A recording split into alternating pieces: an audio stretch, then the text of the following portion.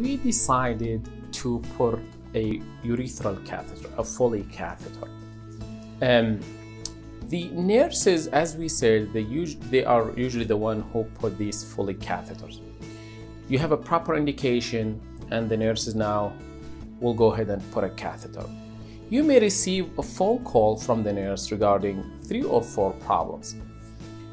That's during insertion. The first problem, resistance. If they call you that they're having resistance inserting the catheter, please abandon the procedure, take the catheter out, or if it's part of it's still in, and call urology to place a catheter. The last thing you need is to induce urethral injury. So resistance, abandon the procedure, and call urology.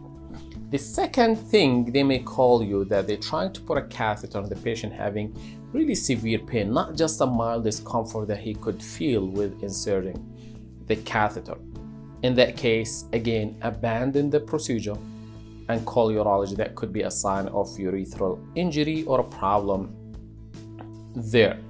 The third problem, while trying to insert the catheter, some nurses face resistance and may try pushing here and there. At any point, if you get called about blood coming from around the catheter or blood at the meatus, please abandon the procedure, take the catheter out, and call urology. That could be a sign of urethral injury.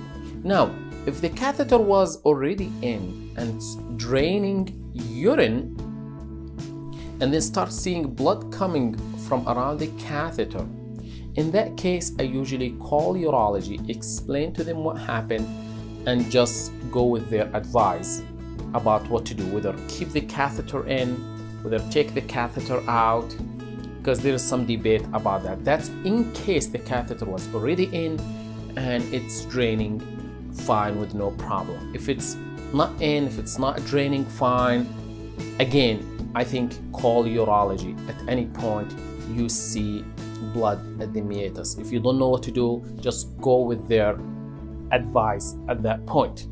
And if this blood at the meatus appear while trying to insert, please abandon the procedure immediately and take the catheter out and call urology.